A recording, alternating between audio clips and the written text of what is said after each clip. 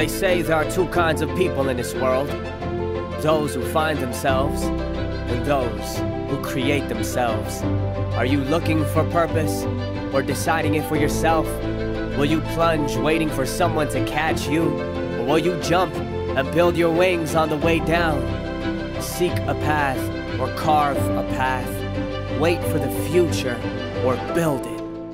What is a school but a set of walls waiting for greatness? And who are you but someone destined to achieve it? Here, between the street and the jungle, against time and tide, we push and pull just like the currents.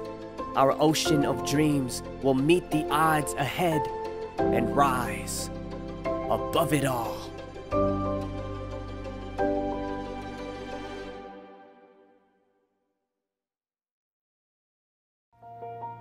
The University of Guam Center for Island Sustainability leads and supports the transition of our island region toward a sustainable future through research, education,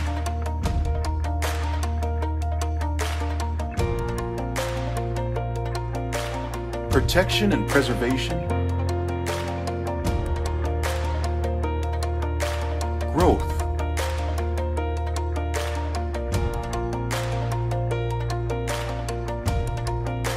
partnerships,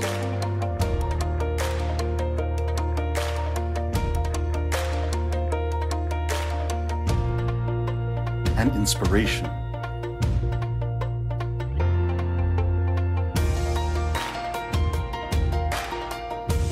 Follow us on our journey to creating a sustainable future for our island and our world. Welcome to the 5th week of the University of Guam Virtual Conference series on island sustainability. I'm your MC, Lawrence Waddell, the Guam Green Growth Coordinator from the University of Guam Center for Island Sustainability. As UOG's 11th conference continues, we're proud to be connecting islanders and their allies together with our very first virtual series. Through this platform, we have had over 1,200 logins on Zoom from over 60 countries, states, and territories, and thousands of views through our social media platforms. Whether you're returning or joining us for the first time, half a day, and we're happy to connect with you. Although the programs we have brought to you each week are unique and significant to island sustainability in their own way, today's program is even more special. To honor the traditional island wisdom from the Pacific region that will be shared with you today, we will start with a traditional blessing. Then, we'll have a panel on traditional seafaring navigation with Master Navigator Larry Raigetal, co-founder of Waa'gey in Lamatrek Yap. Vicente Diaz, the director of the Native Canoe Program at the University of Minnesota Twin Cities. And unfortunately, our third panelist, Master Navigator Nainoa Thompson, president of the Polynesian Voyaging Society in Hawaii, had a sudden family emergency and is unable to be with us today. In his stead will be Navigator Lehua Kamalu, Voyaging Director of the Polynesian Voyaging Society. This panel will be moderated by Rita Nauta, the Managing Director of Guampedia. After that, we'll have a 30-minute virtual networking reception hosted by Representative Sheila Babauta and Sammy Birmingham Babauta, who will be joining us from the Commonwealth of the Northern Mariana Islands. Now, let's get started with Week 5. Long ago on Guam, the center of the island was mysteriously wasting away. It was soon discovered that a giant fish was eating the land. The strongest men went out to sea to search for it, but over time could not find the fish. The women gathered together to help. They cut off their hair and wove it into a large net. They sang songs to lure the giant fish out of hiding and captured it. The men helped bring in the fish for a feast. Together, they saved Guam and secured its future for generations to come. Islands are not isolated. This is just one story of island wisdom that teaches we must all work together to face the threats to our planet and our future.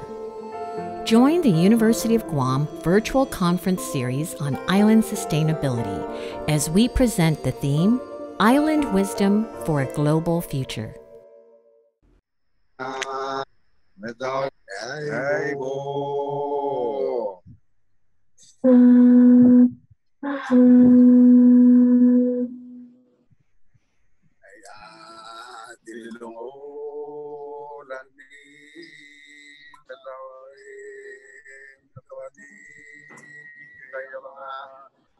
Madoni kamara, madoni gachu madoni moronga esa madamina go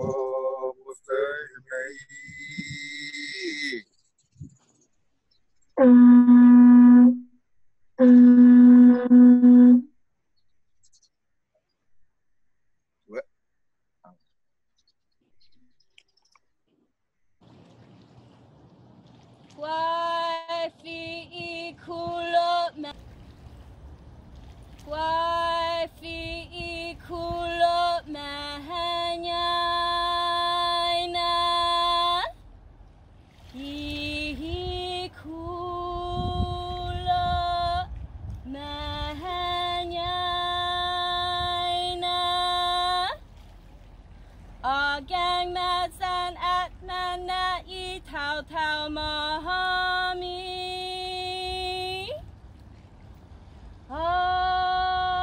Gang E Tau Tau Mahami.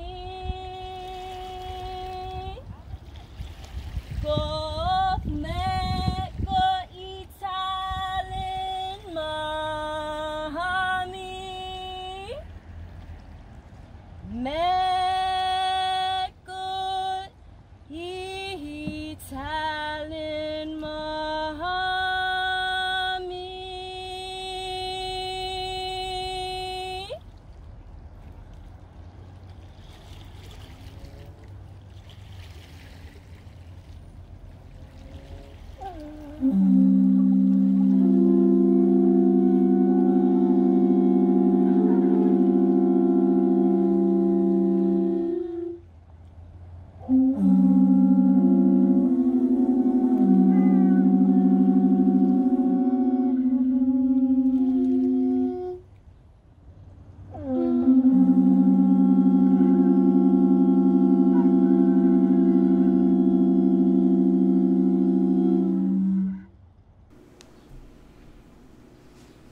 The impacts of climate change and health emergencies expose both the vulnerability and resilience of island communities. As repositories of ancient wisdom, islanders carry lessons that can address some of the world's most pressing challenges. Today, we'll ask, how can islanders help navigate the way to a sustainable global future? To start the discussion, I'd like to introduce the moderator of Ancient Winds, Navigating Tomorrow, Rita Nauta. You may recognize her voice from earlier in our opening video telling the legend of how the Chamorro women saved Guam from the giant fish eating the island's coast. Rita is part of the Guampedia, Diaz, and Kotla clans of Santa Rita and the ancestral village of Sumai. Since 2011, she has been serving as the Managing Director of Guampedia, an affiliate program at the University of Guam. Guampedia.com has evolved into an accessible scholarly space documenting Guam's unique history, indigenous perspective, and public memories for the Chamorros of the Marianas. Working to further expand into our region of Micronesia, Rita has been collaborating with the traditional seafaring communities to promote Micronesian voyaging and produce culturally sustaining teaching strategies and instructional resources that reflect the region. Enjoy the panel.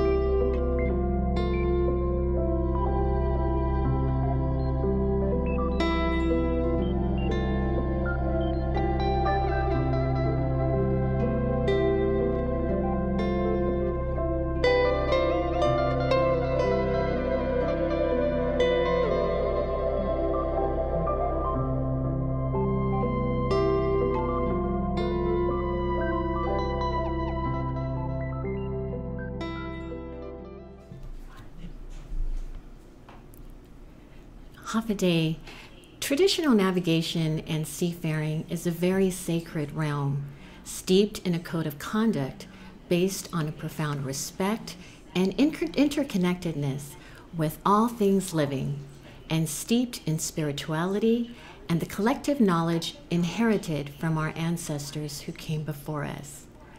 The traditional blessing that was bestowed upon the beginning of the session is really about permission, because it is such a sacred knowledge. And Larry, who comes from the island of Lamatrek, has come to the island of Guam, and his matrilineal elder from his mother's line came here to bestow on him protection with the knowledge that he's sharing, by the protection by the spirits, and to ask permission of the Tautautanu, the people of the land. And so the Chamorros that were represented at the end of the chant were at the canoe house, which is situated in Hagatnya. It is the traditional canoe where the representation of our Tautautanu are welcoming Larry and to our island and granting him permission and gratitude in sharing his knowledge. And we also welcome Vicente Diaz and Lehua Kamalu, who will be sharing with us in this journey, a very special journey. In fact, our initial meeting was very powerful, and it brought to a consensus among all of us that this can really serve as a catalyst to convene conversations about ongoing efforts for survival, revival, and renaissance of traditional seafaring, and ultimately the perpetuation of our cultural heritage and indigenous identity. Although our region is considered one of the most remote, fiber optics and technology has created a global world village that can give voice to Micronesia's remarkable stories. From a global perspective, Micronesia as a region is not well known. In the international spotlights, we are known for the large migration into the US, to being victims of climate change and used as geopolitical pawns. Last year on Guampedia.com, we produced an historical timeline of Micronesian milestones, which you'll see behind me, which highlights our region's important historical events in the context of world events. This timeline is just a beginning of an effort to bring the history of our region, separated for so long by world forces, back together to give us a grasp of who we are as one and to reconnect our islands as the ancient sea lanes once did. In the Marianas, like Polynesia, we lost our seafaring traditions, from canoe building, celestial navigations, and chants. It would have been lost forever. But fortunately, we live in a region where the ancient sacred realm of seafaring traditions have been protected, practiced, and held in trust. Master navigators that broke that sacred code, Mau Piolik, Manny Sakau, and others, have empowered efforts to revive these traditions and ensure they are preserved for the sake of our future generations. The world needs to be reminded of Micronesia's single-hull sacred vessels and amazing traditional navigators. Long live the navigators. And so to begin our panel discussion, our Master Navigator is having served in the Federated States of Micronesia as a diplomat in international affairs. He's also served as a cultural advocate for the Remitau, or people of the Central Carolines. Larry Raigetal is the co-founder of Waa'gey, a community-based organization that uses traditional skills to confront the social, economic, and environmental challenges faced by the people of Micronesia's most remote outer islands. He's also an accomplished master canoe carver and a worrying Po navigator. He also serves as an instructor for the UOG Sea Grant, teaching courses on traditional navigation and climate change adaptation. And so now our first speaker, Po Larry Raigetal. Thank you. Thank you very much, Rita, for the introduction. Surawami hermaturap kaida tabu study to use on the internet or virtual conference. Pay my respect to all of you who are joining us from wherever you may be. Good morning to all of you. Half a day from beautiful island of Guam.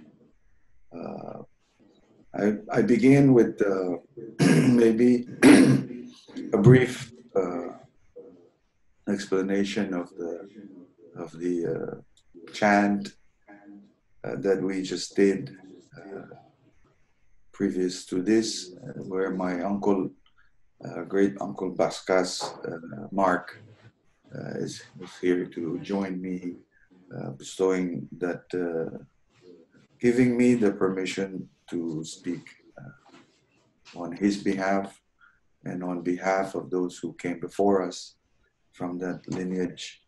Rita mentioned that Mark is from my mother's side lineage, who is from Pulot. And so, as some of you may know, Pulot, like Sarawal and all the other outer islands, have held on to this traditional indigenous knowledge. For Mark and myself, our ancestors goes all the way back to their land that is known as Hafrush. And Hafrush is underneath the ocean. At some point in time, when our ancestors saw the threat that they were seeing coming, this current of change that was going to threaten their knowledge, they decided that the best way to hold on and keep that wisdom was to sink their island and go down thousands of feet below the ocean. And somewhere along the way, some of them decided that they should go up, and they carved their canoes out of coral heads that you could still see today on some of those islands. They voyaged across the region and settled different places. And for us in Puluat, they settled on the estate known as Hapoila, literally translating that to be half underneath the ocean. That is the origin of Mark and myself, where we have come from. And it is essential that he bestowed that permission for me to speak on their behalf. And also, the second chant that we did was we call it Sumetal, or at least 2 verses of it was done to open up the ceilings and therefore open up our meeting this morning. I'm grateful, of course, to the Chamorro people for giving us the permission to speak here on the land of Guam, and I'm indebted to them for giving that opportunity to us. This morning, I want to just highlight a few things with regards to this sacred knowledge of navigation that has been passed on. You know, the navigation as we know it encompasses a lot of other sacred knowledge that are part of it. And I will be talking about some of them. To become one of those navigators, you walk that line of ensuring that all the knowledge that is required and essential for seafaring, you obtain them along the way. For it is clear that a navigator cannot be a navigator had he not have a single hull canoe to take him out into the ocean. And that canoe would be rendered useless also if it cannot be sustained over time, therefore having a canoe hut to protect it. So we call them the Tamairong, or the fathers of sacred knowledge, and we identified about 10 of these sacred knowledge that are Tamairong to us. Beginning, of course, we place them on a canoe. We will put them on the tam, or on the ama, or on the outrigger, and float with those three who sit there, namely the senap, the tauwang, and the tauyan. They get to sit out on the float there, from the master canoe carver to the builder and to the thinker. We place on the main hull of our canoe the taubwe and tauhuman and palula. Here we have the navigator, the weatherman, and fortune-telling men are there. And finally, on the epep, or the extension side, we place tauerus, tautafe, tauje, and the hamod, or the chief. They sit there. This is the spiritual component of the voyage. So we have the herbal medicinal men, the masseuse, and the spirit men, all have their own position. Point being that we have a all-around system that requires for us to learn along the way as we're growing into becoming a seafarer. In the islands, the canoe house is our center of learning that allows for us to begin at a very young age to learn from the elders before we start picking up the adze and start learning how to carve, before we start learning the voyaging side of it, and so on and so forth. But this knowledge that we have come to learn and has been passed on to us for generations also have some important unspoken, if you like, values that come along with them, including those that are of, in my opinion, relevant to us today. For example, I see that our islands are, our islands are very small. These are atolls, nothing more than 6 feet above sea level. So my island of Lamatrek and Puluat are nothing more than just 2 miles in length and 2 square miles, and 6 feet above sea level. So as such, we have a close-knit community that allows for us to drive. And for us to do that, these values that are being taught to us, aside from learning all those indigenous skills and knowledge, are those that teaches us how to respect the elders. How do we respect the natural resources that we have? So for a canoe to be carved, we would have to cut some trees. And being small and limited on resource, to cut a breadfruit tree down, it's incumbent on master canoe carvers to ensure that they could use whatever can be used that don't need to be cut down. So if a log has flowed over to the island, we have a canoe to build. That's our gift from the deity of canoe carving, and we have to make use of it.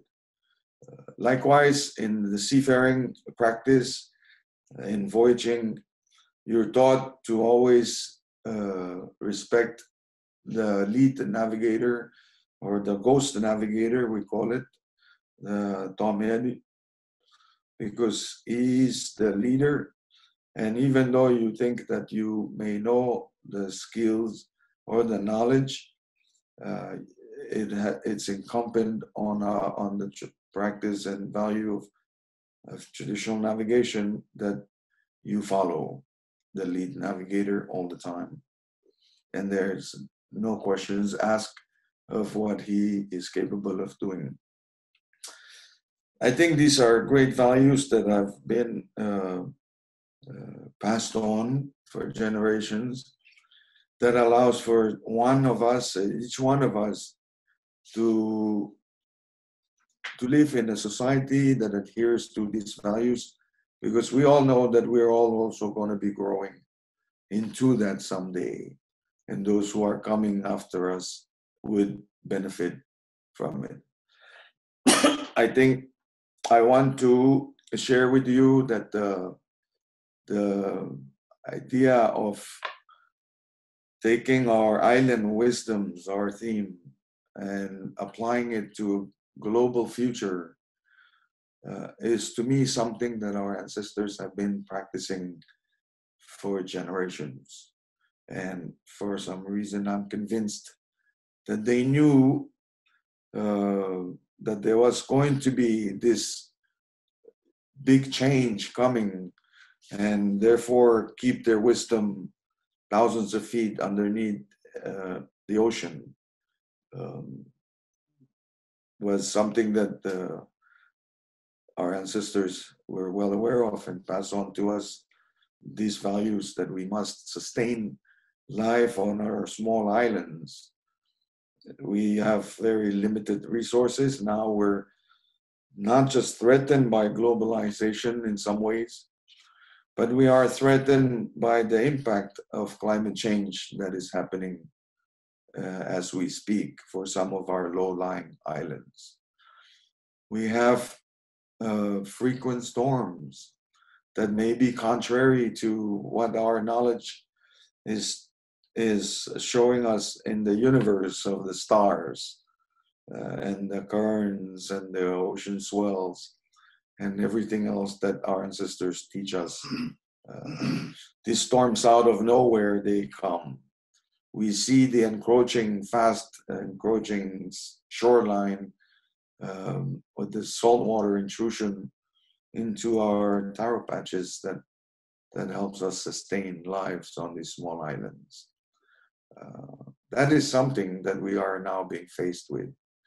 And I know that as much as we are doing our part to sustain, I also know that we don't contribute any of the factors that may cause the climate change issues and all that needs to come with it.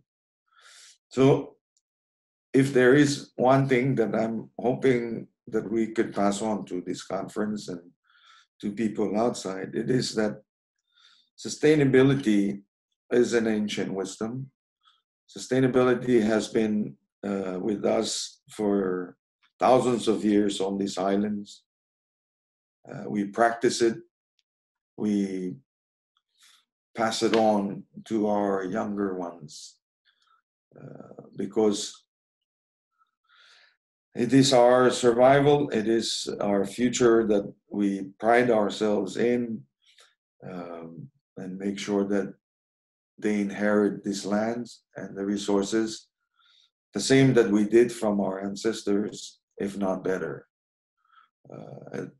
As we see today, things have kind of changed drastically, including COVID-19 that is changing a lot of things for us.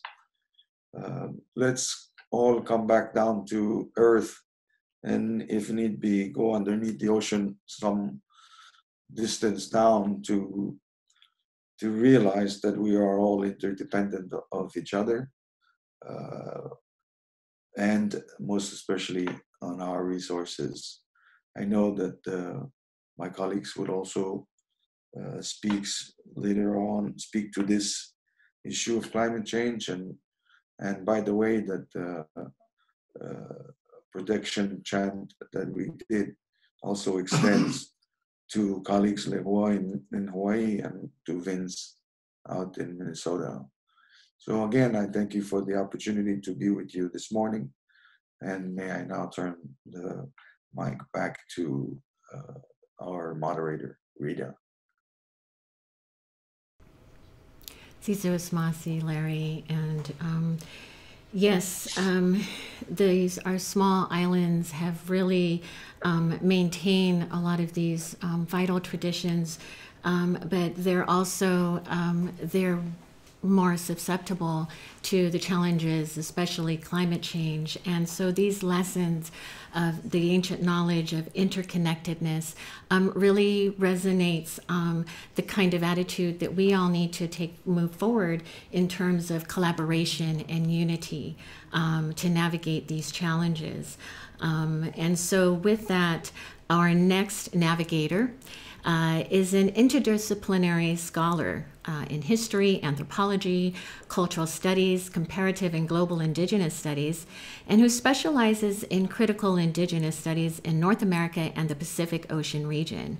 Dr. Vince Diaz, raised on Guam with Pohnpeian and Filipino lineage, researched and published in topics such as indigenous critical theory, traditional outrigger canoe voyaging in Micronesia, and trans-indigenous theory and practice. He's the director of the Native Canoe Program in the University of Minnesota Twin Cities, where he conducts community-based research and learning in indigenous canoe culture and knowledge in ways that partner disparate indigenous communities' work in cultural and political resurgence with innovative relationships across humanities, social science, and STEM research. His most recent project on trans-indigenous knowledge, politics and relations, also involves virtual and augmented reality development. Let's welcome our next navigator, Dr. Vince Diaz.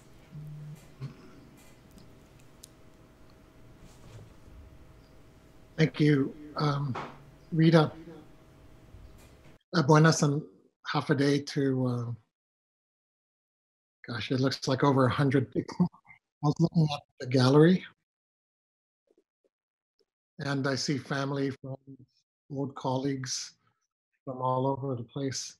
And so it's really exciting to see you. I was especially excited to see Larry and an old friend, Mark Pascas, open this at the UT in Hagatna.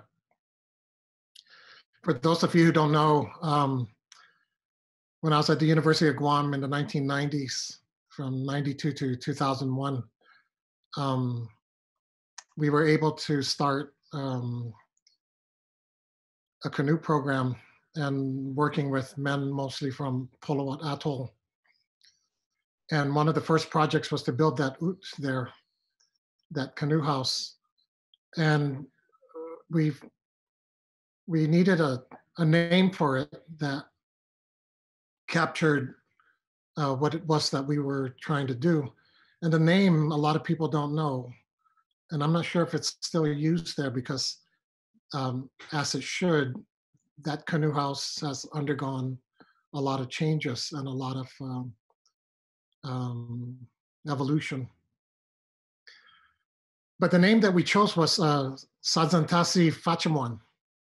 And of course, in Chamorro, Sadzantasi translates to something like the sea as and as meeting place.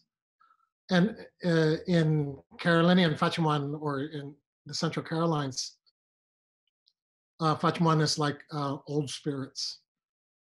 And so we wanted to reflect this moment of coming together between Chamorros, indigenous, non-Chamorros like myself from Guam, who wanted to work in the revitalization of canoe culture. And in many respects, what I was especially proud of, and what continues to inform the work I do here with Dakota and other Pacific Islander communities, even if I'm in American Indian Studies, was shaped and it continues to be informed by the work that we're doing there.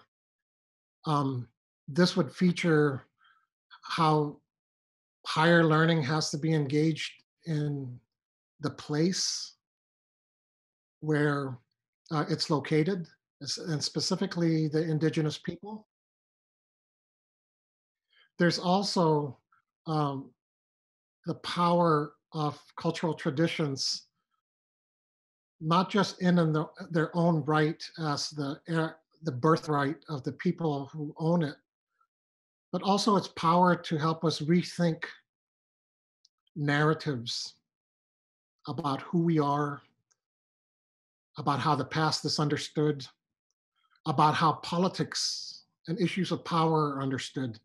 And so it was from the work around canoes in particular that I continue to look to what I always see as a homegrown tradition that has legs, that has the capacity to not only serve us who have rights and connections to it, but for everybody,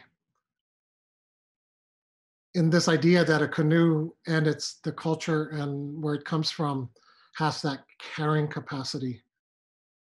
And so what I wanted to do is share with you some of the ideas as they've unfolded over the last 20 years, as I've been working in the context of American Indian Studies in the Midwest, but always with the American Indian communities.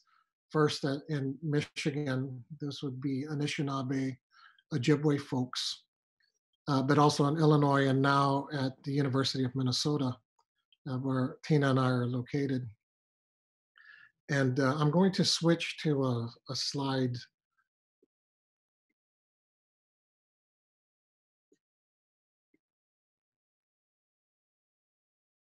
Can you guys see that? Can I get some kind of thumbs up? Okay, good. So the Pioneer Public TV in Minnesota recently did I thought, a really excellent episode on a project that we've launched last year that brought Mario Benito, a Polynesian navigator, who was actually ordained in the pole ceremony with Larry at the 2016 FESPAC. A lot of you will remember that. And Mario is someone I've worked with for almost 30 years now from Polynesian. We brought him out, and he worked with a community of Chukis in a town called Milan here to build this canoe that you see. And two additional features of the project was that the working on the canoe also involved Dakota community members who are also interested in revitalizing their canoe traditions and their traditional ecological knowledge around water, lands, skies, and things like that. And so this was a collaboration with the Chukis and the American Indian communities, specifically the Upper and Lower Sioux people. But there was also a collaborative with STEM researchers, especially in the School of Design and Engineering. And we're not able to show the video for technical reasons, but the opening of this, and I invite you to just Google Pioneer Public TV Season 11, Episode 3, and it's just called Canoe Project. But it's like a 12-minute long, I think, excellent thing that about this relationship. And it just came out a few months ago. And it opens with the launching of the canoe and my voice saying, we shouldn't be surprised to find a Micronesian canoe in a lake in the middle of the plains in Minnesota, because we have deep in our cultural and historical DNA movement in our blood. And what I wanted to do today was present material on two registers. One, the kind of in abstract language, what I might call the wisdoms that I've learned from seafaring over the last 30 years, the things that I think are profound truths that have a lot to teach us. And I'll explain why. But the second register, I want to show images from 3 projects that we're doing through the Native Canoe program with the communities. So let me go ahead and get that, begin there.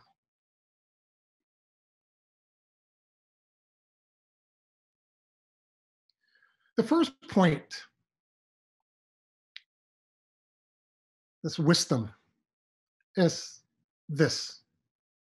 Canoe culture teaches us how to be a real human through relations of kinship and reciprocity with other than human beings.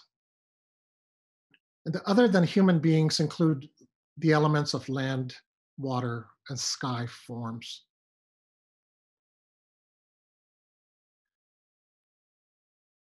The second wisdom that I take away from seafaring culture is how these relations of kinship and reciprocity, how they're forged through millennia of disciplined and artful study. And the study involves observation, but also other multi-sensoried and deeply embodied engagement.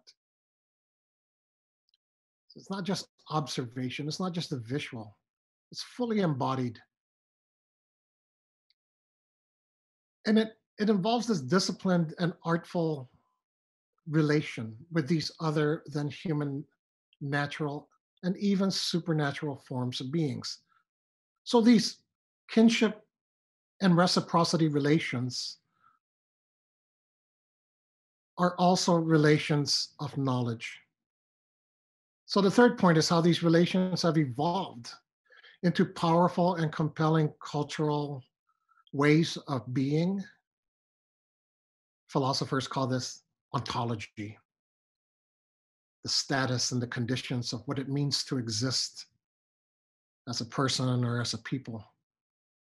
But they've also evolved ways of knowing, or epistemologies, traditions of knowledge, systems of knowledge.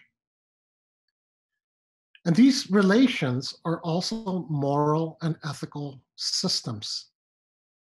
So there's notions of what's right and what's wrong and how one should live. So these are 3 biggies for me. A couple others. Seafaring culture teaches us a lot about place, roots, and depth. And these are all interrelated. For example, the importance of place, especially for Native people, is as the site or the location where the connection runs deep. You might think of it as vertical, going downwards, deep in time. So they're time-honored cultural substance. So the depth is also substantive. It's heavy.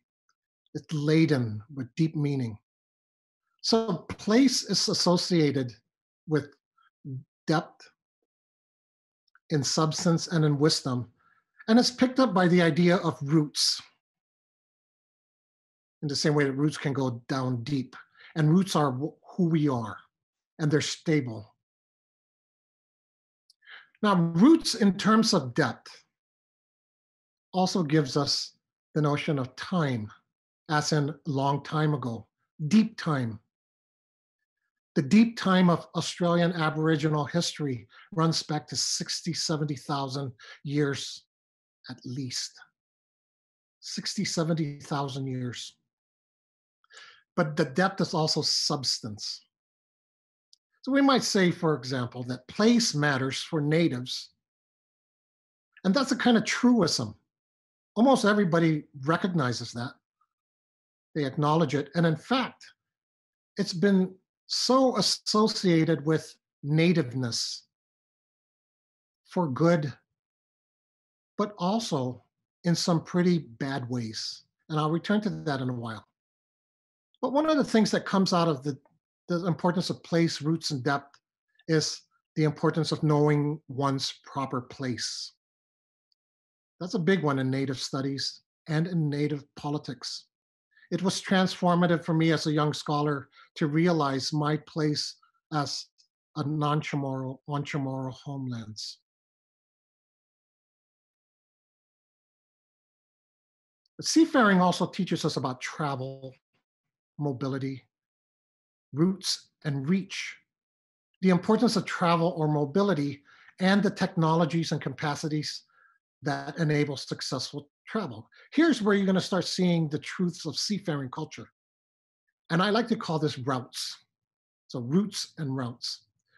Routes in terms of reach as in distance traveled in geographic or oceanic senses, but also in terms of traveling across time, traveling across cultures, crossing other categories, even crossing material forms, shape-shifting, American Indians call it.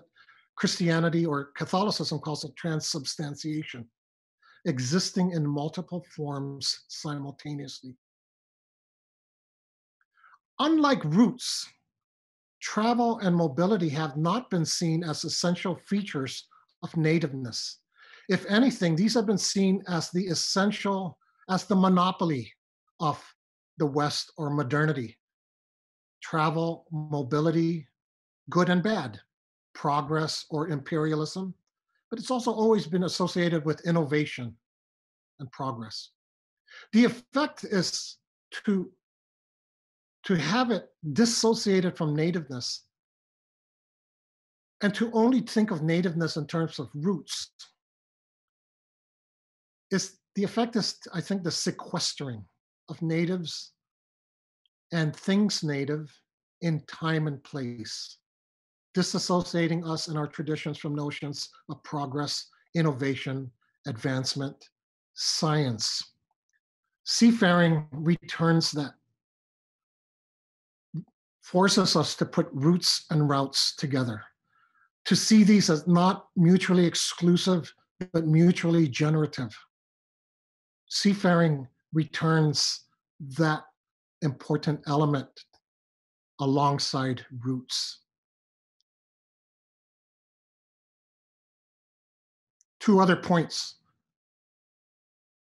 The beautiful thing about being from in Micronesia is we're close by, and we know one of the powerful things about the Central Carolines. It's where this ancient tradition continued, unabated, through centuries of colonial rule. It was from that story of survival that a remarkable story of revival emerged beginning in the 1970s across all of Oceania. The story of survival and revival of seafaring is a powerful 1-2 punch. The takeaway, canoe culture in survival and revival modes furnishes the wisdom of roots and routes, of depth and reach for rethinking nativeness, for rethinking the relationship between the past, present, and future, between the local and the global. Larry started us from the bottom of the sea, but definitions of islands reach up to the stars and include the indigenous creatures and how far they've traveled. This propels us not only forward, but it gives us a homegrown indigenous system for theorizing and putting it into practice. You all know the Pacific Most people don't realize how big it is. Just our part of Micronesia alone is almost as large as the continental United States, from Palau to the Marshalls. If you include Kiribati, we go almost double the size. That's just Micronesia. This is the map of Austronesian canoes, outrigger canoes, technology, and Austronesian-based languages. Check out this map. I hope you can locate yourself in it. Austronesian speaking outrigger sailing people beginning 3,000 to 5,000 years ago started to fan out. This area of the world is almost 2/3 of the globe's watery surface. This is our local global. What we have in the Central Carolines is the survival of what made this happen.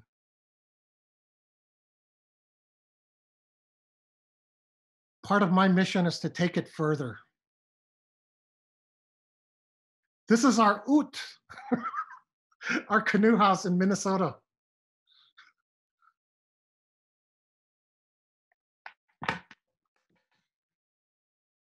Minnesota is Minnesota Makoche, homelands of Dakota people. Dakota, Lakota, better known or also known as Sioux.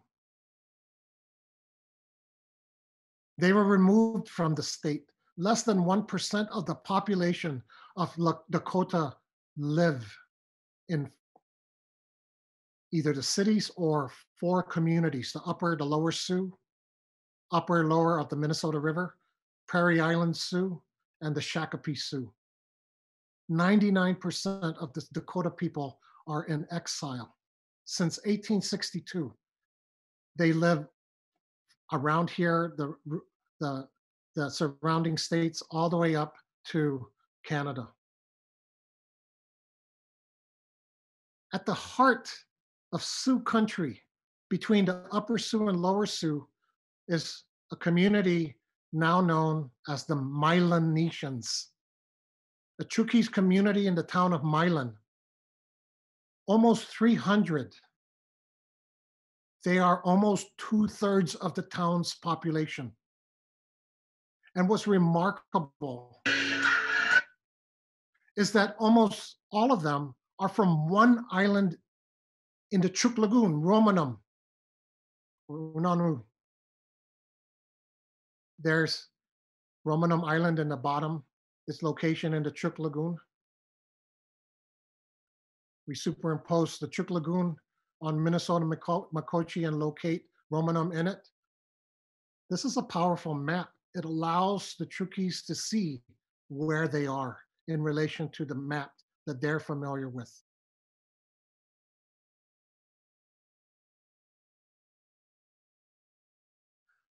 This is a really powerful graphic that links Micronesia and Chuk and Romanum to Dakota homelands. It's part of the project we're doing with the School of Design. The immediate goal was what would it, if we were to design a Micronesian canoe on Dakota homelands, what would it look like? How can we design a Micronesian oot that knows it's on Dakota waters, lands, and skies? That became the basis for community relations. This is one of the projects Back to Indigenous Futures. It involved building that canoe that I mentioned at the outset, but also Mario and the guys working with the Dakota to build a wata. This is the second wata to have been built for by Sioux, by the Upper Sioux, the Lower Sioux rather, since the 1860s. And I'm proud that it was done with Micronesians, working with them. Here's the Wa, that's mine, and the Wata. And we do a lot of paddling on the rivers. And of course, we carry the flags, Lower Sioux, the FSM Sioux, the Guam flag. The projects are also virtual.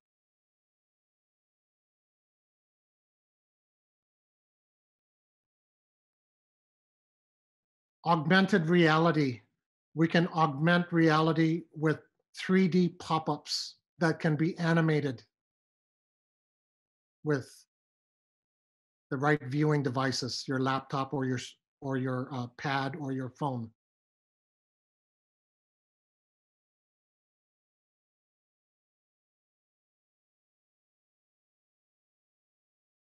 We've also developed the beginnings of a pretty decent voyaging simulation. Excuse and me, I can't Dr. show the Vince. videos here, but I noticed Mimi George was in the audience here. Mimi's in the middle there. Mimi, of course, works with folks in Tamako voyaging, and she came up and visited us. In the middle, you'll see you put on the goggles and you're on a Wa in the Chuk Lagoon to actual data of the rising and setting stars. We can take a simulated voyage. We can learn how the stars rise and set. But we took it a step further, and you can actually steer the canoe and pull the sail in and move forward. So it's also multi-sensory in that way and not just visual. This is just the start.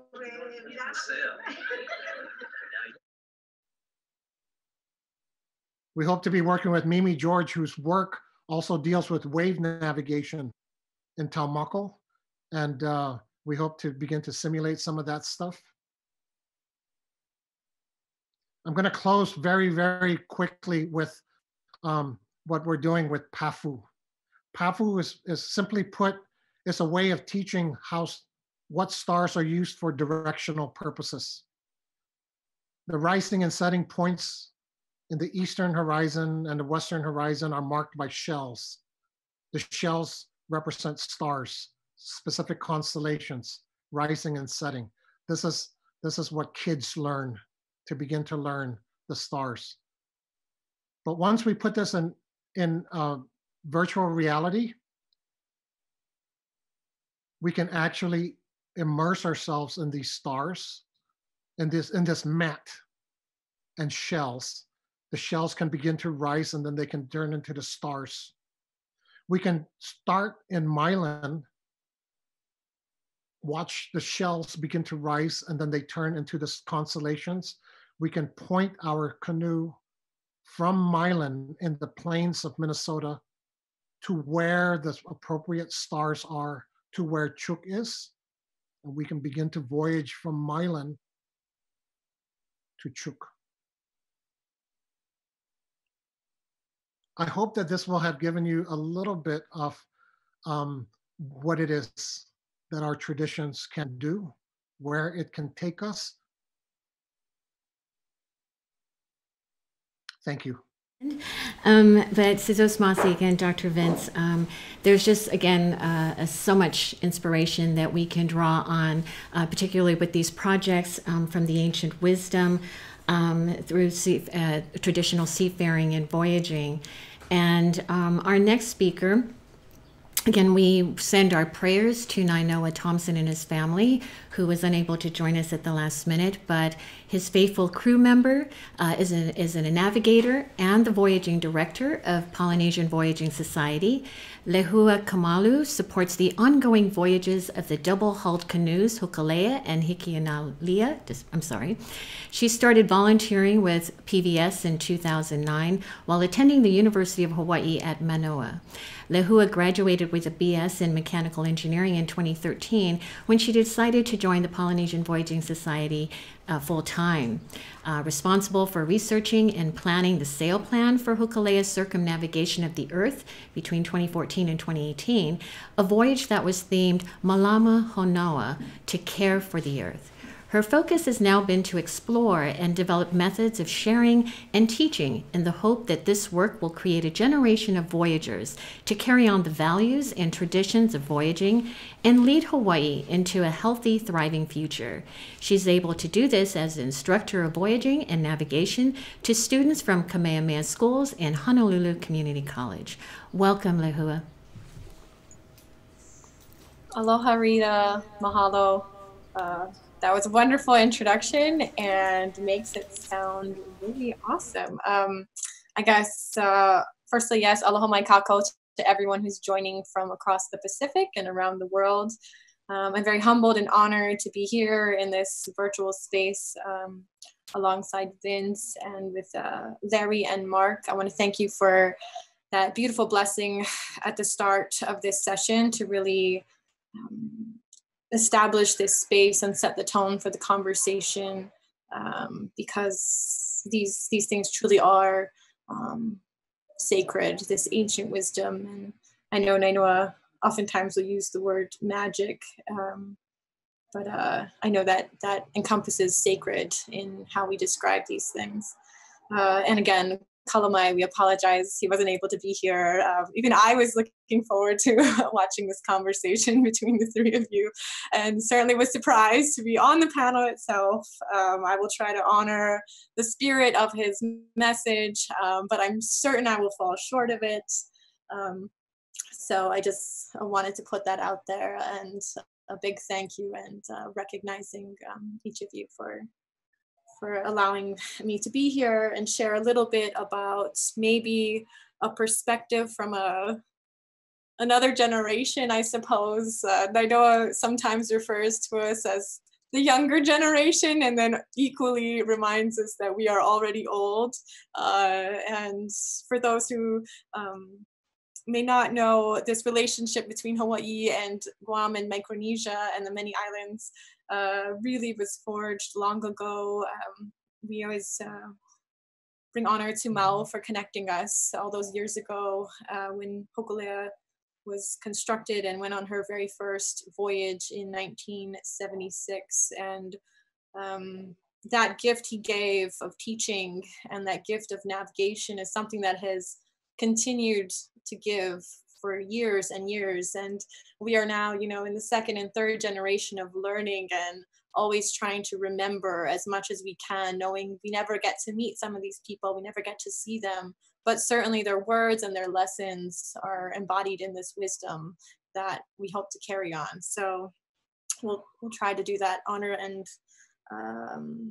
as much as we can. Rita had mentioned that I'm the Voyaging Director at Polynesian Voyaging Society here in Hawaii, and we have two double-hulled canoes that were constructed at different times, but part of my work is dually envisioning what voyaging looks like in the future, especially, of course, here in Hawaii, but also alongside many of our voyagers in the Pacific, and ensuring that we do remember the stories and the history and the teachers that really allowed us to do all of this and have brought us to this point. Gosh, there's, I was listening so closely, Larry, to you and Vince, that I forgot that I had to talk at the end, and probably will eventually find my way to something that hopefully is helpful. Maybe to touch on what Rita had mentioned, we recently returned from a circumnavigation around the world that would not have been possible without all of these gifts we were given. And we worked to really ensure that the intensity and the power of navigation could hopefully be shared into another generation. And we continue to work on that to this day as we think about what our next voyage looks like. The number one, or one of the first things that comes to mind is, how do we address the leadership of these canoes? There you mentioned, we never question the navigator's decision and what they do. And that is a huge responsibility for that person. And I guess a nice way I like to think about the role of a navigator and their purpose. I've heard that, you are the light, you are meant to shine things. And I also think of it as someone who is there to protect life. You are there, you are the one who is going to make the decisions that affect everyone on your canoe. And you are going to make sure that we have the resources and we have the plan to get through, whatever we may be sailing through. And these lessons have not just stayed out at sea. They have certainly come onto land and found a home in many places. When we sailed around the world, our message was Ma Lama Honua. It is a Hawaiian phrase that simply means to care for the earth. And it's, again, it's so simple and can have so many different ways of being interpreted by different communities that have different needs and different situations. And it's something that has carried forward, and I find myself saying it all the time. And it's great because now even other people in the community will come up and say, yeah, malama honua, everybody, if they're like telling someone to like pick up trash off the ground. And so it's really great to see that.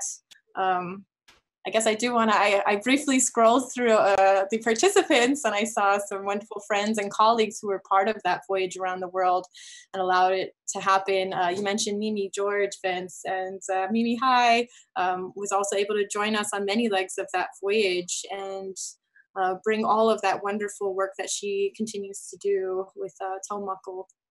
I saw Celeste and Kate there as well, who additionally were able to help us understand how the lessons we learn on voyages and on our canoes could be impactful in places we don't necessarily have all of the expertise. They were a wonderful source of guiding us through the United Nations and the events we did with them, and also creating the Hawaii Green Growth, which has done a lot of work to bring sustainability to the forefront here in Hawaii, and hopefully we will continue to build on that over the coming years. Gosh, I have so many thoughts, but yeah, maybe back to my work in how we protect and how we perpetuate this gift that was given to us.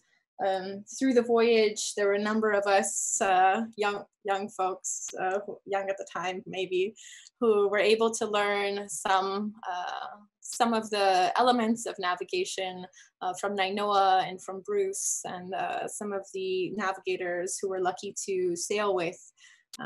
By no means are we any sort of masters. We are preschoolers. Nainoa says he's in kindergarten, and we are certainly whatever comes before kindergarten, in just beginning to understand how to learn about the world around us and this earth and the life systems that make sure that we can live healthy lives. And what we've done with that is try to, I don't want to use the word scale, I don't really like that word, but try to understand how we can reach more of our young people who don't get that opportunity to sail out on the open ocean with us. It's a very challenging thing to do. It takes many years of training. And so my work has been focused in on some of our younger folks who are certainly really passionate voices in our community. They may still be in high school or at the university level, to help train them in a little bit of getting in the water and challenging some of their fears about the ocean space that they live in, and also understanding some of those lessons. So that has been a real blessing for me to be able to learn as I get to teach. For my own personal experience in voyaging, I started in 2009 to just begin to learn voyaging and sailing and training with Nainoa. And that was the beginning of getting ready for this circumnavigation, and I had no idea what I was doing. And certainly in that journey, I have come to understand the priceless parts of this world that allow me to navigate. I tend to focus on birds a lot when I talk about sustainability and conservation, because I think about the times that we are nearing an island on a canoe and we've been at sea for 2 to 3 weeks at a time. And I like to think, at that point, we're not navigating, we're simply looking for nature's navigators sometimes. And I think about the seabirds and the ones that nest on the island and come out and show us where to go.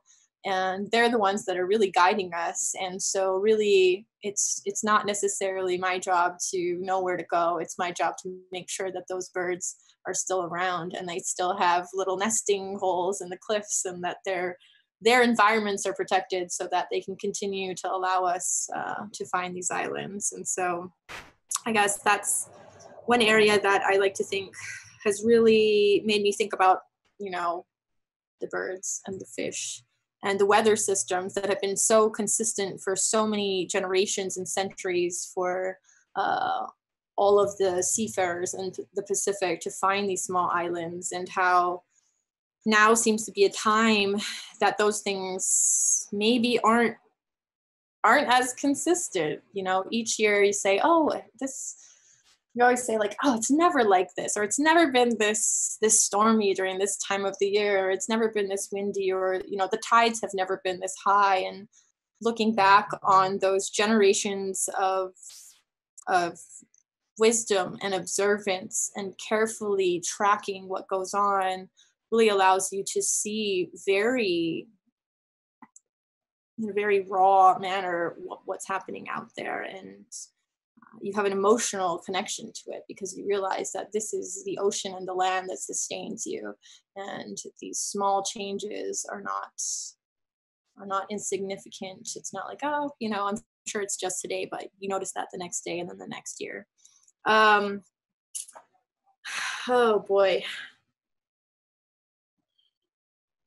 Maybe something that I hope is additionally what Nainoa would have wanted to bring to this conversation is the deep respect and aloha that this community in Hawaii has for our brothers and sisters in Guam and in Lamatrek and in Sadawal and in the many islands of Micronesia, who in many ways we envy you because, or should I say, we're inspired by your community and your ability to stay so tight-knit, and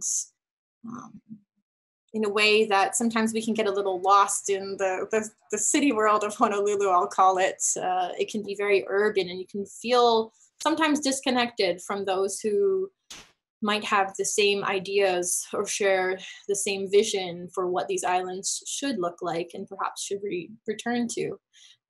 And so that's always an inspiration to see such a clarity of vision that I know we need. And again, I apologize, and I know I wasn't able to join us, and I know he looks forward to your next conversation again, Vince and Larry. But maybe with that, I'll just say mahalo nui, and look forward to your questions. Smasi Lehua, and you did bring honor to Nainoa and your organization by speaking so eloquently and to the heart about what inspires you about voyaging and the importance it is, especially to a new generation, our future generation of Pacific voyagers, that we can root in ourselves in the ancient traditions of navigation that has been kept in trust in the smallest and most remote island of Micronesia, and with their willingness to share it with us and to use it as a cultural framework, as a way to chart our destiny into this new emerging reality, and that it would be charted towards sustainability. Now, we do not have time for discussions, but I urge all of you to please stay tuned into our virtual networking session after the conference is concluded. And so I'd like to introduce Kara Flores, who is the founder and director of Duk Duk Goose, a Guahan nonprofit that aims to equip the next generation of protectors through indigenous media that affirms indigenous identity and amplifies indigenous voices, stories, and knowledge for Guahan and across Micronesia. Flores has worked with cultural-based media for over 10 years and is part of the Obama Foundation's 2019 Asia-Pacific Leaders Program. In addition, she was our virtual reception moderator for last week's session. Welcome, Kara. Thank you, Rita. Last year, in 2018, the University of Guam Center for Island Sustainability partnered with Larry Raigetal to offer a college course on traditional navigation and climate change adaptation. For the past few months, in a partnership with CIS, our small team has had the privilege to spend time with Larry to assist in the shift of this course to a virtual platform in response to COVID-19. As an Indigenous production company committed to empowering the next generation of protectors by affirming identity, uplifting traditional knowledge, and amplifying Indigenous voices, it was an honor to partner with CIS and to spend this time with Larry as we listened to his lessons on navigation, the ocean, our islands, and our obligations to the ancestors and to our grandchildren. We were reminded of the words of Pacific poet Teresia Teaiwa. We sweat and cry salt water, so we know that the ocean is really in our blood. We can trust these ocean origins that traditional navigators know so well to guide us into a global future of true sustainability. Enjoy this video clip. You know, the spiritual aspect of who we are, as natives, as people of these islands, is humbling in a lot of ways. We are all interdependent of each other, and more so dependent on the resource that we have. There is also a lot of important lessons being taught in seafaring, lessons in life that teaches you how do you treat living things. So the respect that is necessary for you to understand that is respecting the elders, understanding your role within that society. It all evolves around seafaring, but all these practices is in a way sustainable because it allows you to change around your methods from ocean to land. You know, if we can just begin to appreciate the resources that are around us and understand that it's important for our own survival and maybe survival of the human race, I think island wisdom can teach the world. A lot has changed and a lot is happening, but I think if we weed all of that out and start to come back, basic understanding of us living interdependently of each other and dependent on the resource that we have, therefore we must take care of it so that tomorrow's generation can be assured some security of their own life. And as I said, seafaring encompasses a whole lot of things that is not just a practice of sailing a canoe into the ocean, but all that comes with it. If we lose it, I think that we would lose a lot of who we are. We lose a lot of that value, cultural value that allows for a small community to survive, to live together, and being able to sustain that livelihood over time.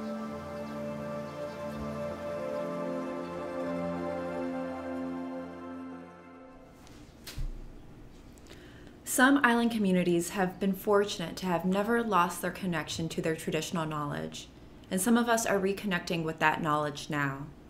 As islanders continue to be guided by traditional wisdom and methods of knowing to chart the way forward during these challenging times, we can anticipate that the world may look to us for solutions for a sustainable future. Island wisdom is more relevant than ever. Before we end, I'll ask you 2 poll questions. First question, how much do you agree with the following statement? Traditional island knowledge is important to our global future. And you can answer on the scale of from strongly agree to strongly disagree. And I'll give you a few seconds to answer. So this includes traditional seafaring, but it could also include ways of agriculture or other ways of knowing, traditional medicine, anything that's considered traditional knowledge? Okay, I'll give you 2 to 3 more seconds to answer. Okay, ready? Ending poll, and I'll share the results with you. Okay, so it looks like most people here with us today on Zoom strongly agree that traditional island knowledge is important to our global future. So I hope today has inspired you with some ideas about going forward to the future with some solutions. Which brings us to our second question. How many new lessons or ideas do you have after listening to today's session? There was a lot that was discussed and covered. We heard a whole history of our seafaring history. We heard ways that we're incorporating it into our present. So what are your thoughts and new lessons or ideas from today? Feel free to type them into the chat if you've already answered the poll. And I'll give you guys 5 more seconds to answer the poll.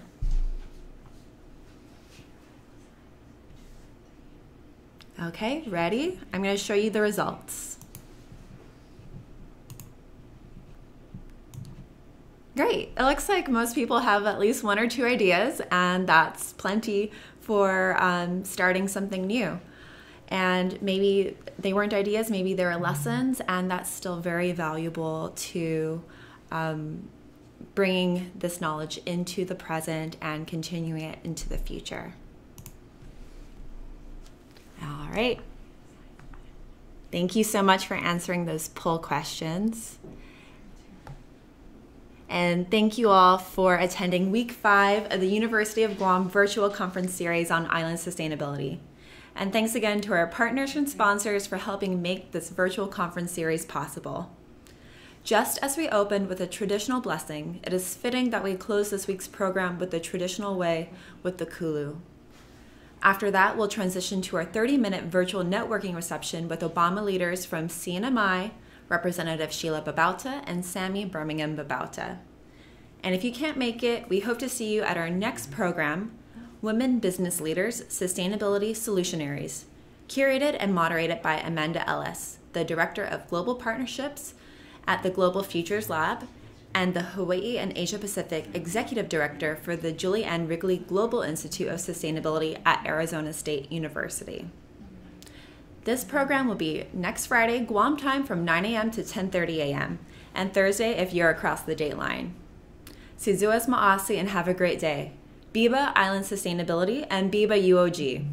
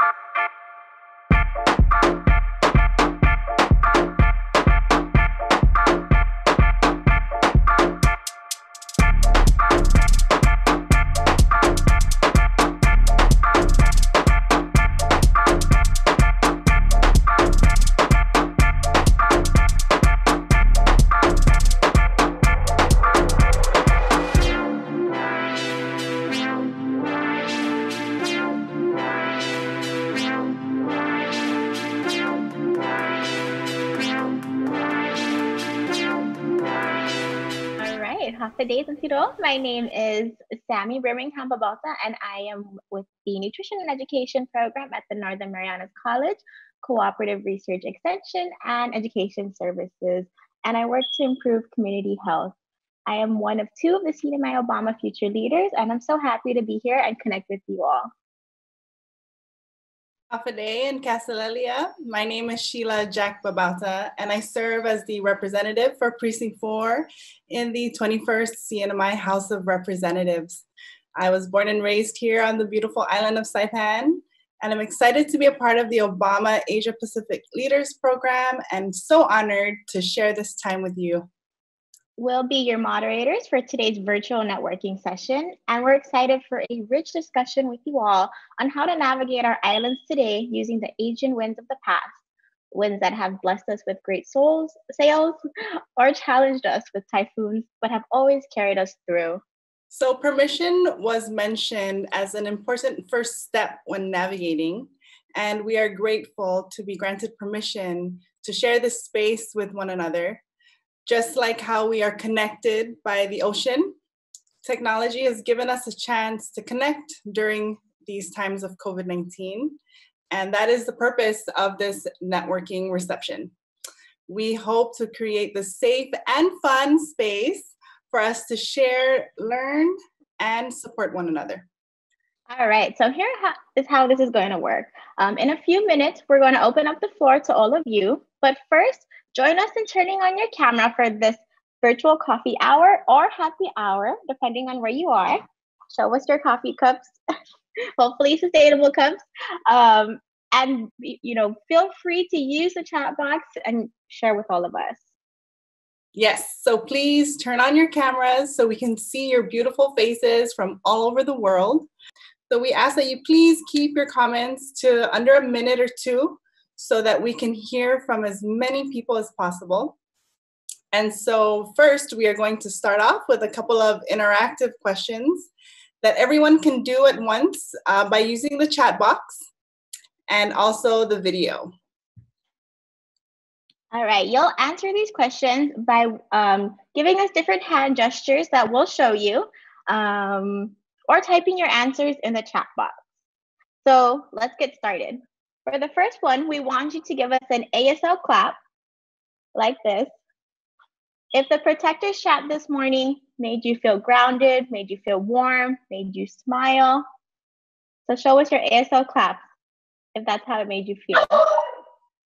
Sorry. My child. All right. For the next one, we want you to give us a napu wave, so like this, to the camera, if you've sailed on an indigenous canoe.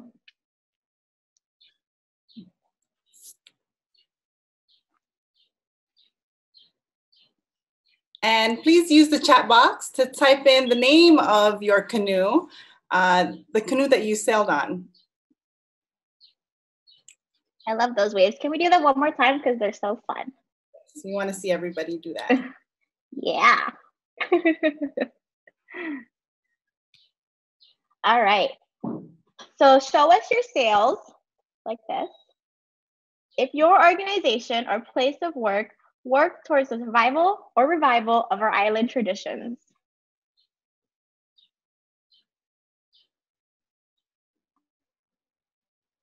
Awesome, and we're getting in names of the canoes that people have sailed on.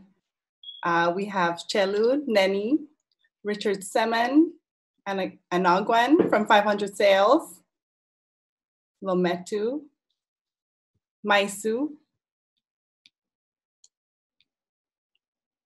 Oh, thank you all for sharing. Saina, The Quest, Panagazen, Solo.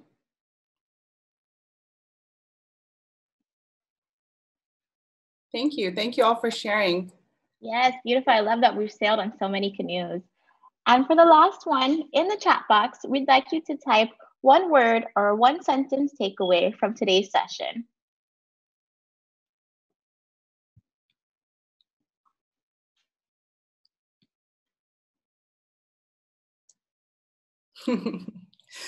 One word or takeaway from today's session, Biba. Good one. Nice, inspiring. Onwards. Connected possibilities, I like that one. Survival to revival, that was one of my favorites. Roots and routes, I love that one too.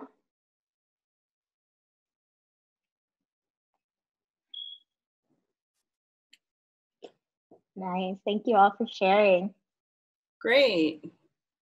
Awesome, so now we want to hear from you. And you can let us know that you want to speak by raising your hand virtually on Zoom. You can see the button below. And then we'll call on you or unmute you to share with the group. Before you speak, please start by saying your name, where you're from, and about the work that you're doing to create a more sustainable future. Help us give time for everybody to share by keeping your comments under a minute, so we can all hear, hopefully, from everybody. Oh, here we have Mr. Lawrence Cunningham, who is waving and would like to share some words.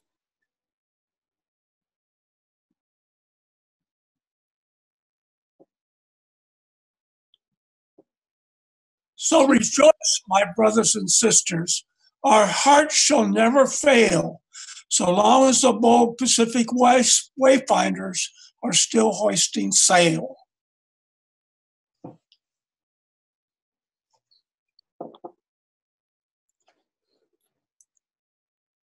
That was beautiful. Thank you. Thank you, Dr. Cunningham, for sharing. I just wanted to share that when I returned home after being away for 10 years, I was given the opportunity to sail for the first time in my whole life with 500 sails. And so we do see them here with us today, Emma and Pete Perez. They are doing phenomenal work here in the CNMI, reviving the seafaring culture and educating our community. Emma and Pete, thank you for being with us today. I'd like to give you the floor to please share with everyone the fantastic work that you're doing and how we can support you. There we go. Yes. Day from Saipan. I'm going to jump in. So all of you who are not from Saipan, please come to Saipan. We have 3 Chamorro Sackmen on the water, and we have 5 in the boatyard, including Tsetlu that recently joined our fleet from Guam, thanks to Mario Borja. Anyway, so we have canoes, we have a sailing program, we have a swimming program. I wanted to comment. Sammy had asked us to do this if we were inspired or felt grounded or happy. I actually had to hold back tears during many of the presentations. Vince Diaz, when he mentioned how the concept of routes and how they were taken away from us. And I hadn't even ever thought of that before. Of course, Indigenous people traveled, and that was taken away. And we're really focused on rebuilding the canoes and understanding their past. But the fact that we lost that ability, I find really sad, because I had never really looked at it that way. So I just wanted to share that, and thank you. And it's great to see. Hi, Larry. When are you coming to Saipan? But anyway, oh, and also Dr. Underwood, it's so great to see your face on screen. Seeing you in person at my father's house in Fremont decades ago was one of my favorite moments. Okay, now Pete. Okay, so mine's a little different. I just want to go right to what I hope to share. And that is that this process of revival is a huge, huge endeavor. And the way we do that here, we're focused on the boats, but we also need to look at the bigger picture. And I think the bigger picture that we all should keep in mind means that we have to have a lot of things in place for this to happen. And for cultural survival, we need to take care of our environment and our community. Without the care of our environment, our community, it doesn't matter how many canoes we build, because we'll still be scattered to the wind. So what I'm focusing on, and I think I just want to share, and hopefully maybe some people can add to that, or maybe they can do some of these things, is my number one focus outside of building canoes is resisting the military. And the reason for that is I support the military as our community, our family. At the same time, we can't let them destroy our islands, because we won't have islands, and we can't let them dominate our oceans, or we can't travel between our oceans. That, to me, is the number one threat to the Chamorro Carolinian community of all Oceania, is the domination and militarization of our islands, because it's destructive and intrusive. The next one is we need to deal with the snakes on Guam. And I used to work with Fish and Wildlife, the snakes have been, they're destroying our forests, which means our trees and our environment, and the consequences are huge. And what we need to do is recognize that although we have snake programs, the snake programs are not killing snakes, they're studying snakes. And we need to put pressure on our community to start killing the damn snakes. Because if you can kill enough, half of the snakes, which is very, very doable, even 75% of the snakes, it'll take pressure off the environment, and we can have revival of the birds and the trees. And then the last one is what we can all do on every island throughout Micronesia is plant trees. And I want to talk to local people here. Maybe, Sheila, we can have a discussion about this. I'd like to see if we can get some funding to plant 3 trees for everyone who has private property around their house. 3 trees. One should be truncan lemai, because that's what we eat. That's where we get our canoe wood from. Also bananas. There's so many kinds of trees. But that will help us with food security, keep our community safe, and provide what we need to build the wooden canoes. Okay, that's more than a minute. I hope not. But okay, I want to jump back in for one other thing that just a thought. We've been trying to revive maritime culture here, and this goes back to what Larry was saying, that how important respect is. And one of the things that we've learned, especially as we've gone into our sailing program, is we were focusing on the technical aspects of sailing, but one of the problems that we ran into was the concept of respect, and that somebody is the leader. And I think there's one of the things about westernization and colonization and democracy is that everyone seems to feel that they have to put in their 2 cents about whatever process we're doing. And in the end, we realized that we needed to teach people how to listen to the captain and not argue with the captain, and know that the captain was trying to teach them, or the navigator. The other thing, and that we're still learning our place in this whole process, and we're very, very cognizant of how much we owe to the Carolinian navigators that have been helping us. And the other thing I wanted to share is that one of the things that we've learned through this process is, if it's going to work, we have to work with the youth, not the adults. The adults want to they understand and they're passionate, but if it's going to grow and it's going to stick, we have to get to the youth. So I just wanted to kind of put that out there. Thank you. Okay, we're done. Oh. Great, thank you for sharing. And I totally agree with all of your great ideas. Thank you for starting with the youth. You know that you're always welcome at the Tanapa Youth Center to teach our kids more about seafaring activities. And the trees idea, we can definitely talk about that. That'd be great. Yes, thank you so much. I've had the privilege of sailing with 500 Sails. Made 2 trips to Tinian on a Chamorro Sacrament, so that was, such a beautiful experience. So we'd also like to hear from Ms. Victoria Blastos from CASA. Is she on? Let's see. I see her trying to. Okay. All right, there you go. Beautiful necklace. Thank you. I didn't have a question though, but I like to say Biba. Hope everyone's fine and surviving this coronavirus.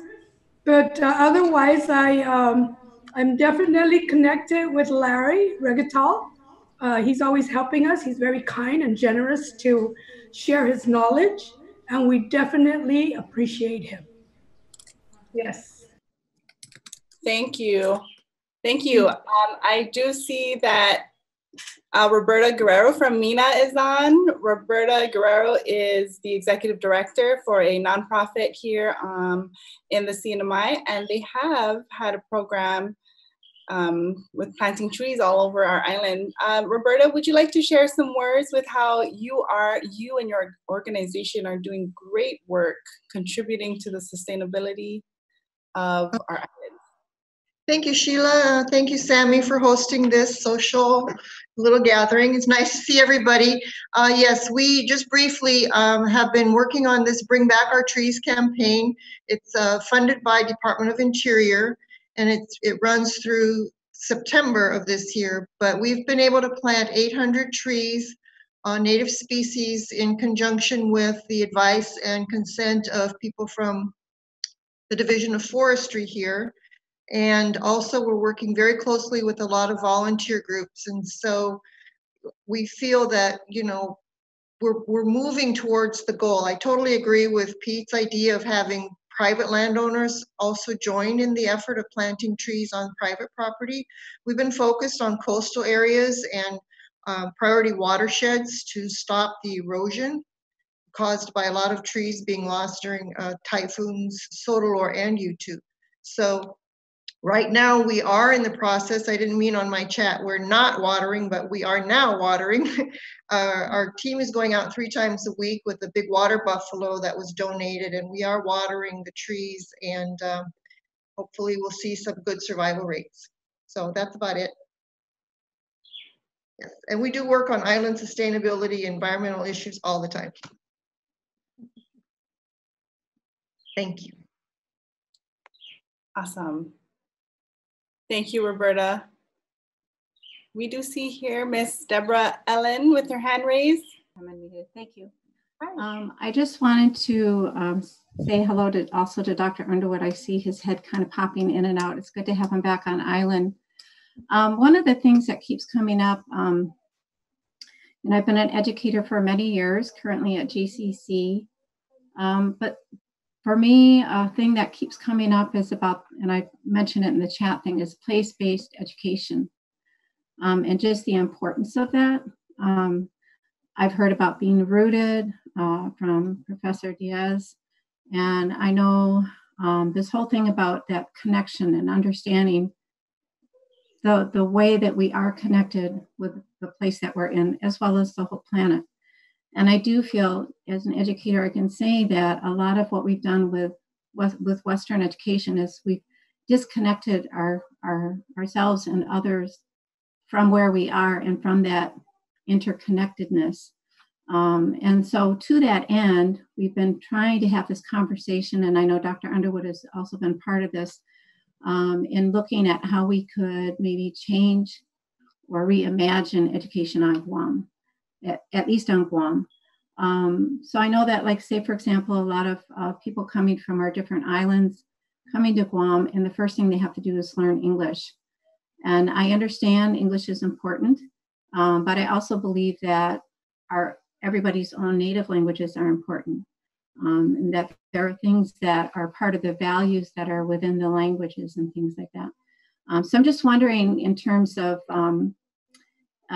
even our navigator here, Larry, and some of the others, our thoughts on maybe trying to develop more educational programs or schools on Guam that can address those ideas of needing to help children understand their connectedness to nature and to their places.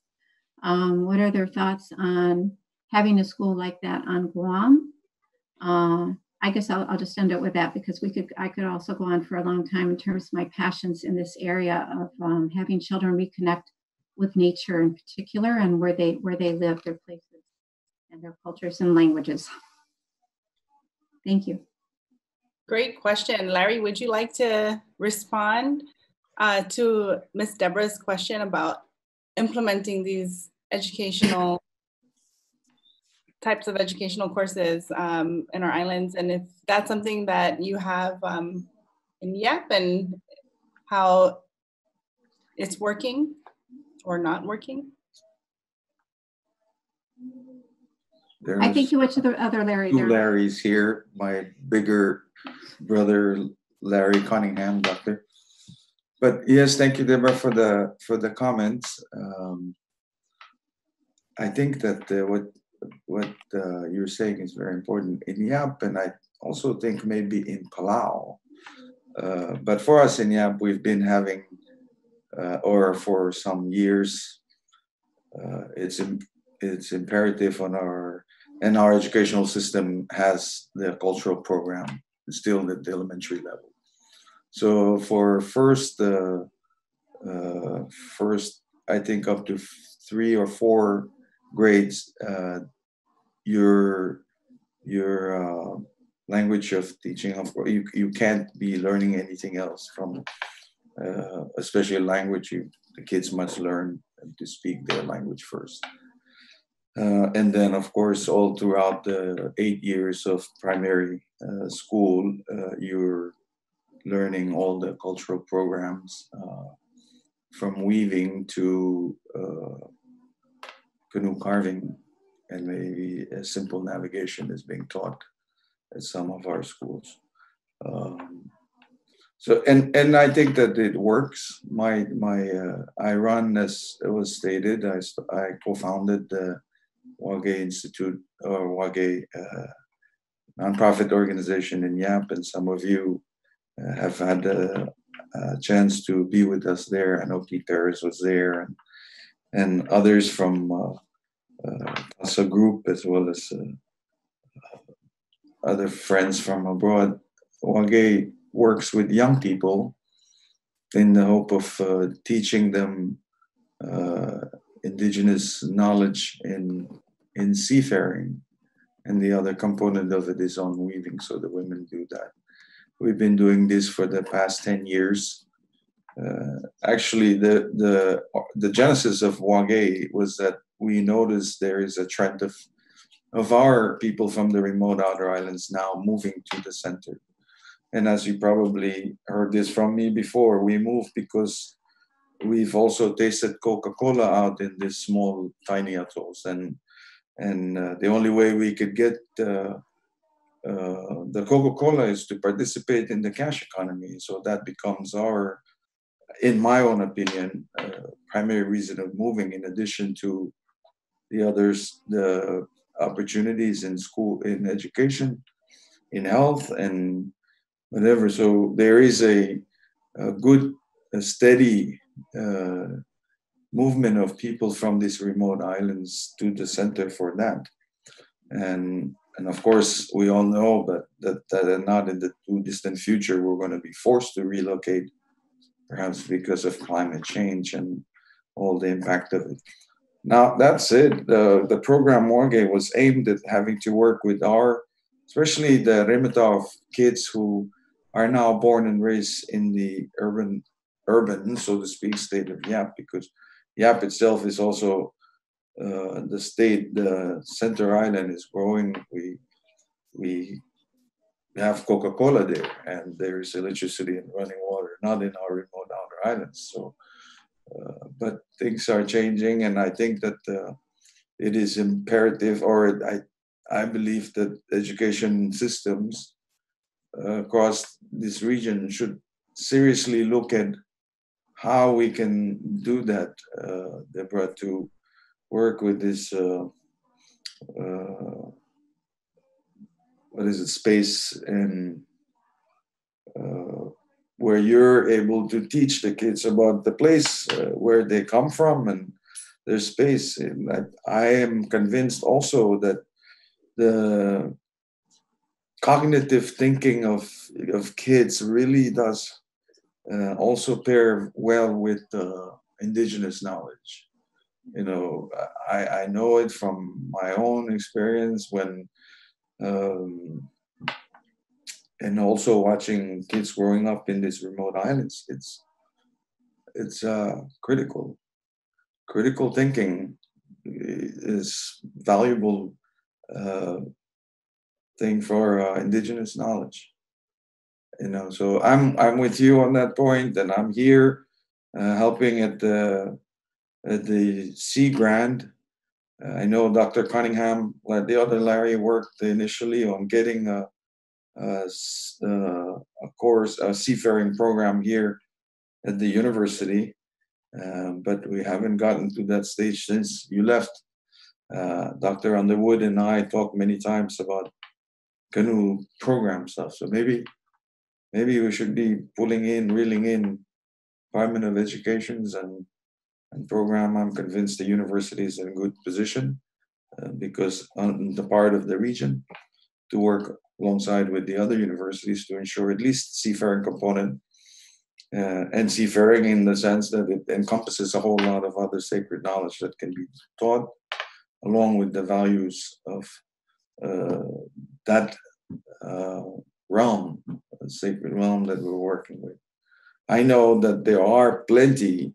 I'd be the first one to admit that there are greater navigators that are greater than me, and there are greater teachers in all walks of this sacred knowledge that have yet to be tapped. And I have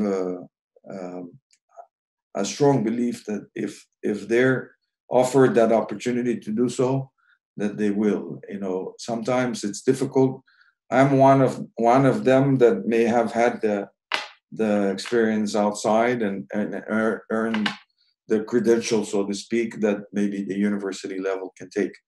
But these folks don't have that credentials, the Western credentials of having to teach their knowledge. Is that something that the islands and the education system can consider to allow, because they hold, these are wealth of knowledge. In matter of time, they will take it to that richest place that we speak of so often, which is 6 feet underground. And if we don't value that and our future don't see the need in it, then maybe that's but I think that it deserves to be brought to the forefront and be taught to our children. Thank you. Wow, thank you so much, Master Navigator Larry.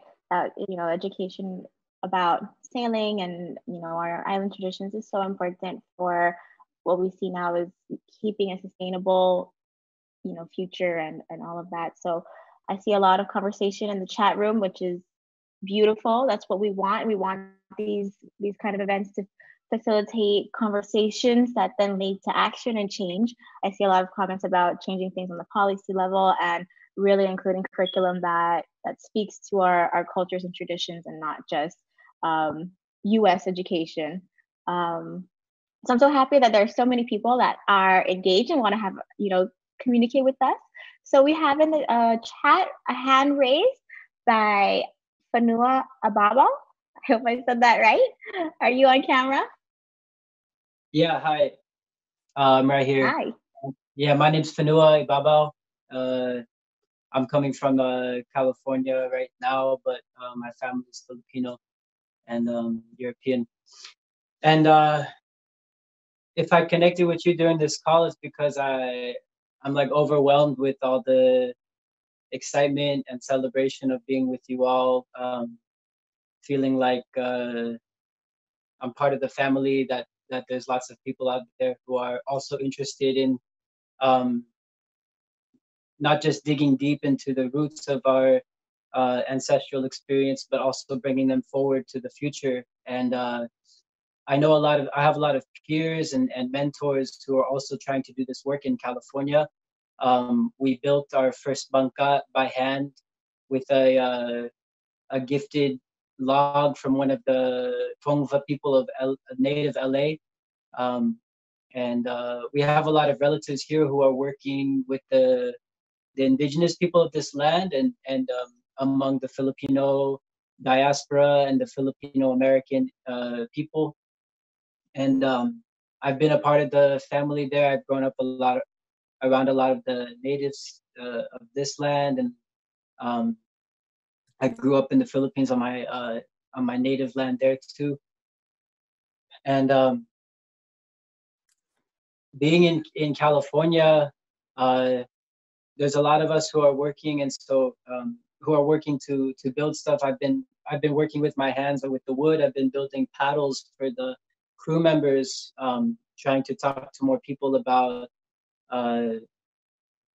just trying to come together, trying to make as many allies as we can, especially right now. This is such an amazing opportunity. So thank you to all of you who helped to put this on and are holding the space, and it's so amazing that I'm here with you all. I feel very grateful. So without further ado, I'll pass it back to you. And thank you all so much. And please, if I don't start a conversation with you, or I can't wait to be in conversation with you all. So I look forward to that. Thank you. Wonderful, wonderful. Thank you, Whenua, for sharing. And we're so happy and grateful that all the way from California, you're joining us. So thank you for sharing and showing us a display of what you've been working on. I do see a good friend, Eva Cruz. She works with Inafamaulik Youth Sanctuary Incorporated on Guam. She works with our youth and is doing amazing work. Eva, it's so nice to see you. Are you there? Buenas. Buenas todos hamzu, hafade, tiro, talofa, aloha, kasalele, yokwe, rananim, across our region. I'm very honored for you to call on me. I'm very honored to be a part of this circle. Thank you, UOG Center for Island Sustainability, for all of the good work that you're doing in our community. And thank you to our hosts, of course, and our navigators and our scholars who are featured here today, and all of the people who are contributing to the work in any way. Again, it's an honor. Thank you for allowing me to speak at this time. I do want to share a little bit about, dive into the conversation about educational programs, as I am a part of one right now. I was a Chamorro language teacher for the past 5 years, but I recently transitioned to be a part of Sanctuary Incorporated, and I'm now running a program called Inafamaulik Youth, which is connecting the youth to our roots and our future. And so we have had the privilege to have Saina Larry with us, partnering with TASA to share with our youth. We did an intensive unit over the Christmas break, over the holiday camp, and he was able to share, teach about his experiences in the seafaring, in his seafaring upbringing, shared about our learning about the, we had our youth learning about the star compass, learning names of the stars. They actually got to go out on the canoes, out at Boat Basin. We were weaving the thatch for the oud. I see Kia, she was also with us in that. Buenas. So, you know, it's happening, right? The Miss Debbie, we went to Palau for Piba, and we were having these conversations, and there's definitely a shift that's present in our collective community mindset about education and what the focus of education should be. And we always talk about it, but it's really about bringing all of our organizations together so that we can focus our efforts, so that all of the components that are happening, you know, can realize that goal. And especially, I think one of the things is to influence policy, right? Because we have all the existing curriculums, like the knowledge is there, but it's connecting it to the policy and what the practice is for educators. And so my program is it's a program that offers that for youth. And yeah, I'm just, we'll be starting our new engagement. You know, I think the COVID times and the ways that we've had to adjust really present a unique opportunity for us, because we're going to see the Department of Education and shifting to new ways of teaching and new ways of engaging the youth. And that might be, you know, that might be the best place for us to come in and reintroduce our ways of learning and our ways of knowing, right? Because youth are going to be at home. They're going to have to be applying knowledge that's relevant for the place that's around them. So yeah, I'm really, again, excited to be a part of this conversation. I'm excited to connect with you all after this. And please be on the lookout. If you know any youth ages 13 to 17, we will be launching an online engagement, which will involve a lot of posting, and digging deep into the youth's family stories and their genealogies, right? We'll have these challenges for them to do to engage with their culture and with their surroundings. We'll be featuring elders speaking about their stories and tutorials with cultural practitioners. So if you know any Indigenous youth ages 12 to 17, just be on the lookout for Inafamalik Youth, which will be coming up. And if you are a cultural practitioner or possessor of knowledge, or if you have stories, that you can share and experiences to connect with the youth, please get a hold of me. I am Eva Cruz from Inafamalik Youth, and we have a website that should be coming up soon. It's inafamalikyouth.org, and if not, you can find us on Facebook and Instagram. Sidos Masi, Todos Hamdu, and you all have a wonderful day. All right. Thank you so much, Eva. That, your passion, it truly shows. And you're right. This work is actually, we're doing this work. I know that we're doing this work on Saipan with 500 sails. They have their Lalazet classes. I was fortunate to be a part of a cohort that enabled me to sail from Saipan to Tinian and do a quick 1 week program on Tinian with the youth there. So we are, our individual organizations are doing this, and it's kind of a matter of connecting and seeing what we're all doing and how we can make this, something across the region. So thank you for those points. We are at time, but before we go, we would love to take a group photo, which means we're going to take a screenshot. So if we can have everybody with their cameras on, get ready to smile.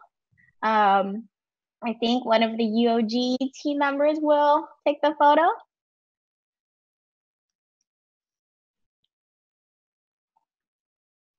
See or no? Where's the UOG team at? Count for us, Sammy. Count down for us. Oh, countdown? Okay. Well, that ruins my smile, because what if it lags? No. All right, we're going to smile in 3, 2, and smile. Did we do it? Is it done? We got a thumbs up from UOG. Awesome. Okay, yay. So again, thank you all so much for staying with us in the virtual reception, as well as joining us this morning. Such a beautiful conversation. We are so blessed to be here with you all, to have this privilege to connect virtually while maintaining, physical distancing practices. And I think this actually turned out better because we can, everybody, people who were not able to go to Guam for the conference when it was originally scheduled have now been able to join us. And that's a wonderful thing. Yes, it was so inspiring to hear about all the wonderful work happening in your communities and just across the world.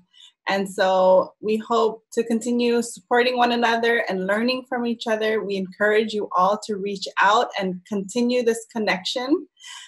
We are going to leave the Zoom room open for another 10 minutes or so, just to give you all a chance you can also privately message one another for some contact information. And so we definitely encourage you to do that. We hope that you can join us for our next session next week, same time, and we'll be discussing women business leaders, sustainability, solutionaries. Thank you all for your time, and we hope that you enjoy the free 10 minutes. If not, have a great day.